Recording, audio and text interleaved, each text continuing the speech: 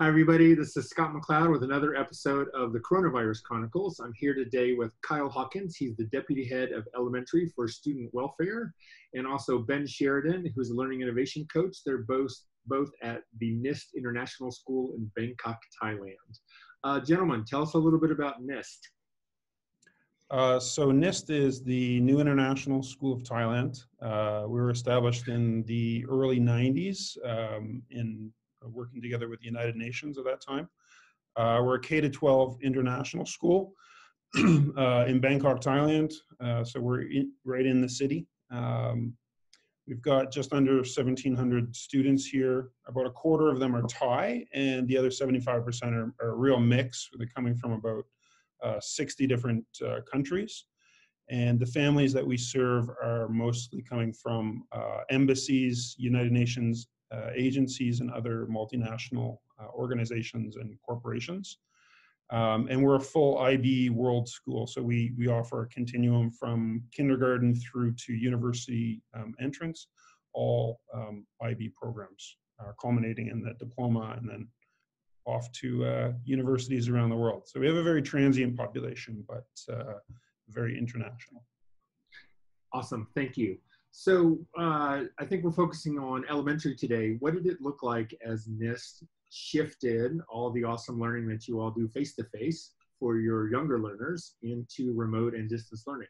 What's it been like the last few months?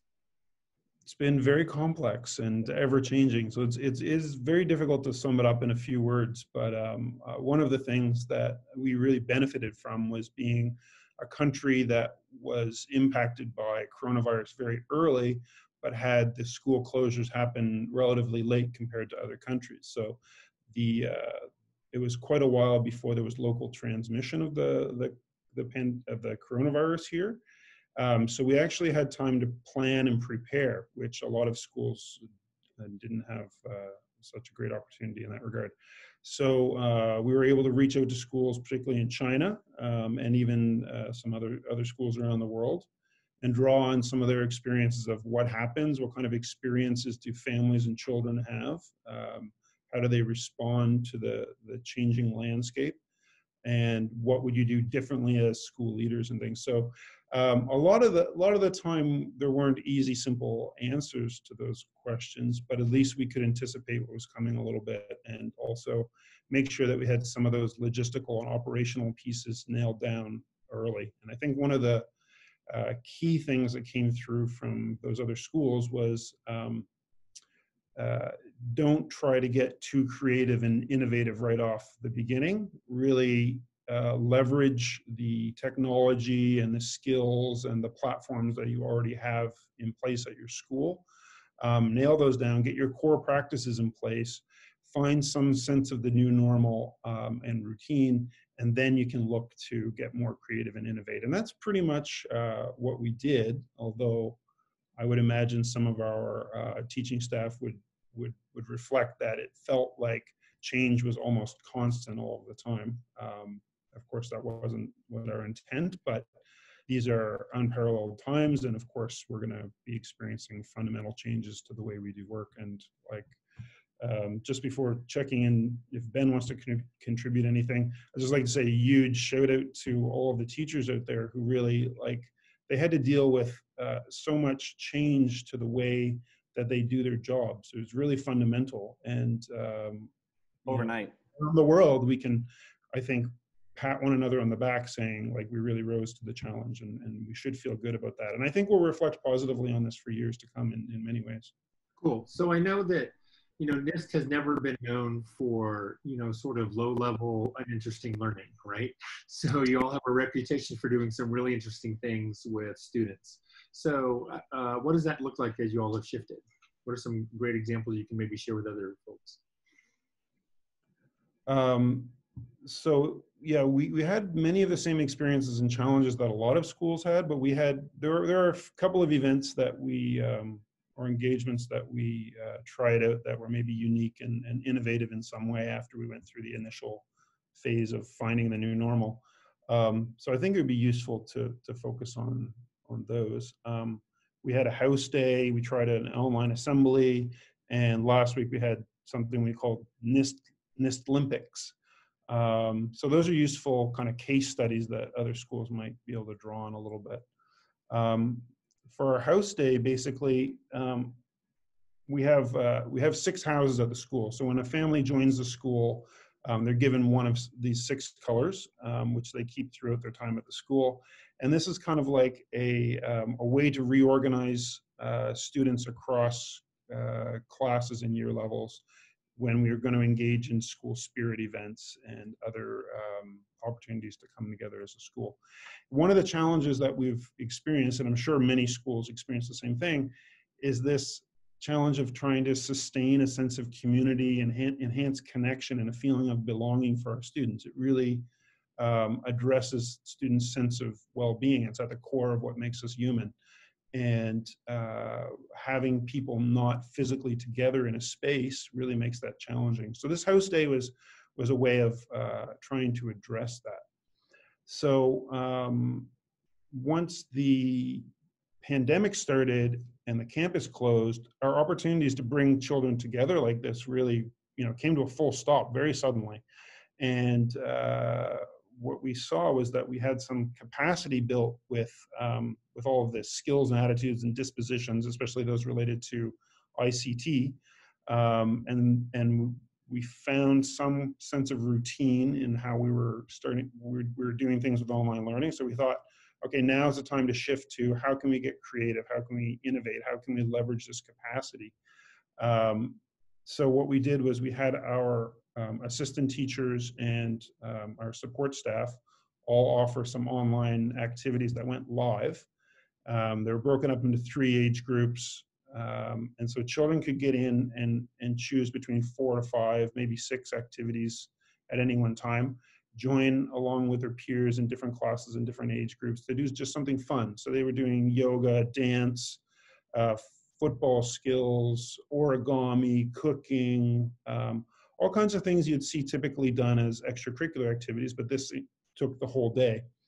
So it was really interesting to see how positively the children engaged with these. It really broke up the routine of the day-to-day, reading, writing, arithmetic, online learning. 8, 9 weeks in, children were getting to this sense of fatigue. Parents too. So I think one of the really positive bits of feedback where parents felt like, okay, we could kind of like go hands off today, let the kids engage in these activities, have fun, feel like they're getting together with their peers and in ways that they hadn't had the opportunities to in the previous weeks. And an added benefit there was that we were able to create some time and space for our homeroom teachers who have been super busy working very, very hard. So we actually gave them the time to focus on other things. They were not engaged with the students on this day, and some of our support staff were really able to come through and shine and show some of their extra skills. I know we don't have a ton of time left, so I don't know. Kyle, let me jump in real quick here. Yeah. I think what's interesting, we should note here is that actually when Kyle's talking about these things, he's actually talking about sort of models of implementation. And so this house day model that we use actually is a model that we use for professional learning for teachers. And so we have a teachers teaching teachers model that we use at our school to build capacity and leverage the knowledge and skills that we have in-house. And so when coronavirus hit, we actually shifted that model to an online model.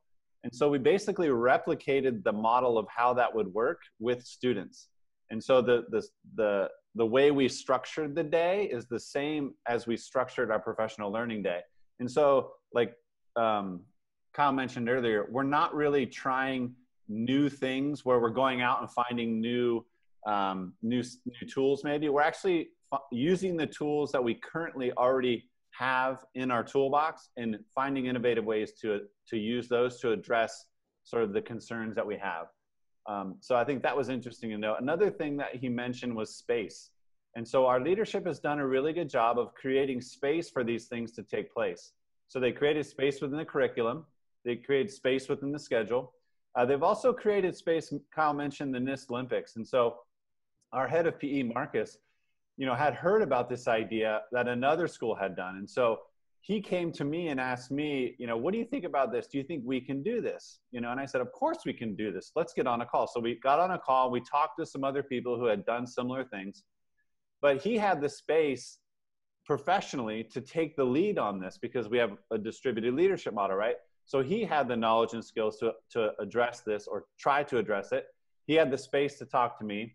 Leadership created the space within the curriculum because they took the foot off the gas pedal of the academic side of things, right?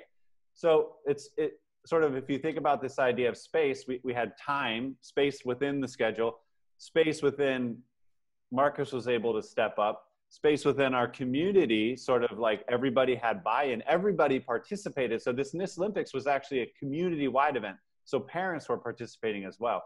So we took like Flipgrid, we took, the Google Apps Suite, NIST sites, all these things that we use all the time, and we just put them together in a new way. So it was innovative in that we hadn't done it before, and we sort of built on the ideas that other people had done, and sort of took it to new heights. I think it's pretty exciting. But it wasn't like we went out and found some newfangled thing, and the PE team leveraged the tools that they're using in new ways as well within the week. So I think the space idea is one that I think we should think about, and pay attention to, is also, letting people step up. Yeah, no, absolutely. So I know my folks are dying to know what NIST Olympics is. So you mentioned it, but you haven't told us like what happened. Okay. So the tagline for the week was that NIST Olympics celebrates health and wellness by bringing the NIST community together in the spirit of fun and active living. So it was an event where we were trying to get people trying to harness this sense of togetherness, coming together and doing one thing, sharing events. So being able to engage in these activities organized by our PE team at different levels that people are comfortable with, and engaging their families, or their siblings, their moms and dads, and then sharing them in videos on Flipgrid with the rest of the community, was a way to just bring people together, to have some fun, to celebrate active living and health. And it came on the back like 2 weeks prior having this house day. And I think one of the things that we learned from this is that it was an opportunity to communicate clearly with our community, with our parents who don't always see this, that education is about more than reading, writing, and arithmetic. They see their children engaging in these activities where they come together, they feel this sense of connection and belonging, they have fun, and then they're ready to learn.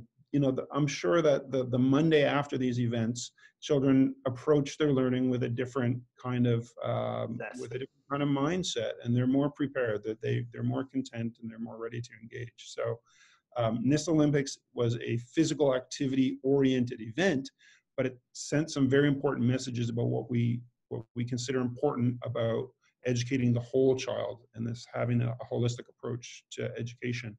I think that in the longer run, we're going to see some real benefits with parents in our community understanding better the work that we do, and that it's about more than learning phonics and numeracy and things. And those are important. Like, I don't want to devalue them, of course.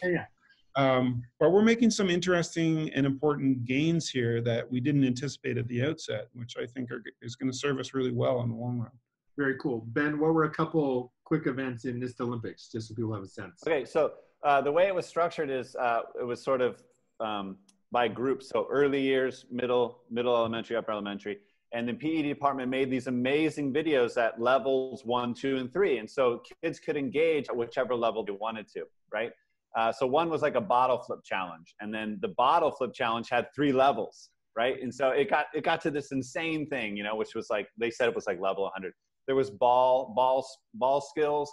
Our PE department uses this really cool app where, kids look at the iPad and then little things pop up on the screen and they have to hit them. So they're moving around. So that was sort of leveled. So the kids do this and they get points. And for every family member, they get points for each of those family members. So then they submit a form. It's all done by house. So we have like a daily, total. So it's sort of like putting a light competition into it. Cool.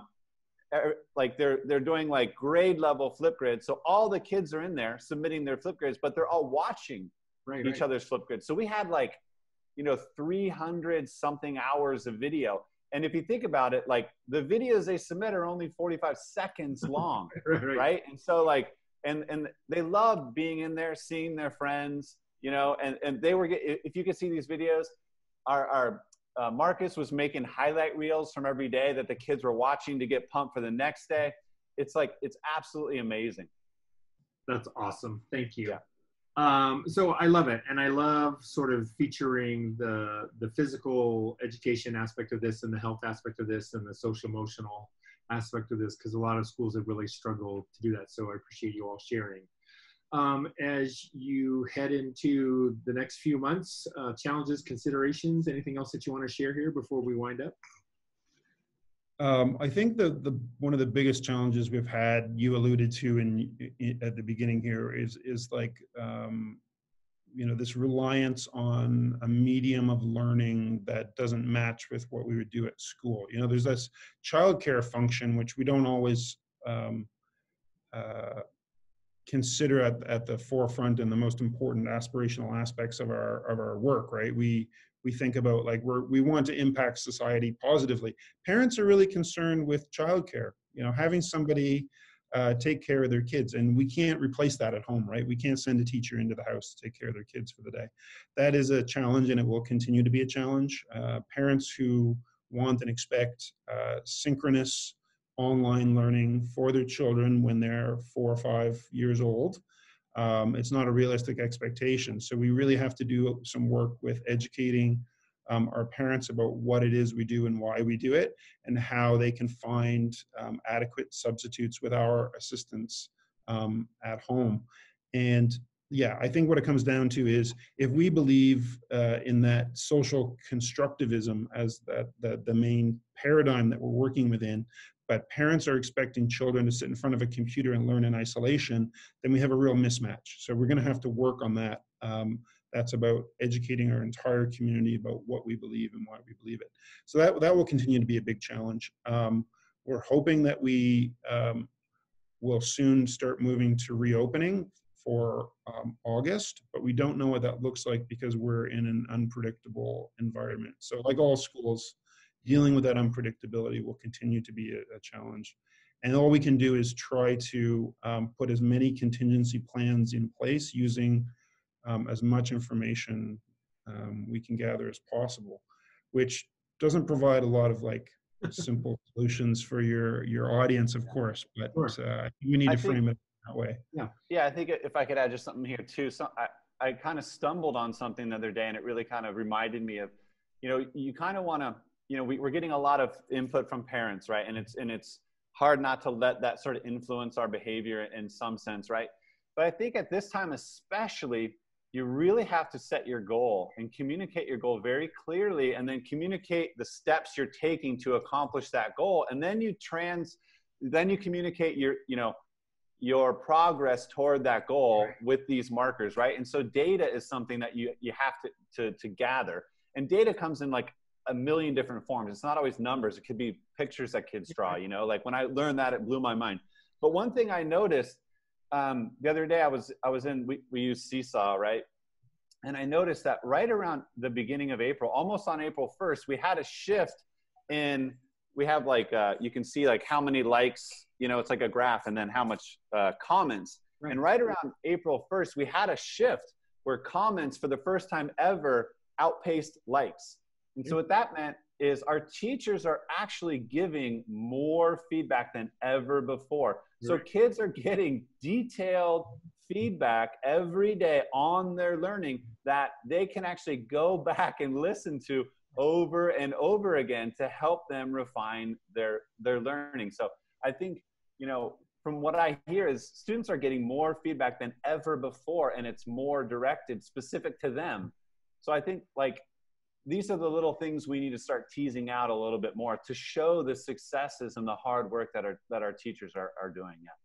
Absolutely. I agree 100%. Communication is everything. You know, that's going to help us tremendously if we can be open and honest and share as much as we can with parents and as well as providing that feedback to the kids. Absolutely. Yeah. Guys, this is fantastic. Everybody, NIST, it's an amazing school. Hope you get to go to Bangkok, Thailand sometime and see it in action. Kyle and Ben, thanks so much for your time. Appreciate it. Thanks, Scott. Thanks, Scott. Have a great day. Thanks.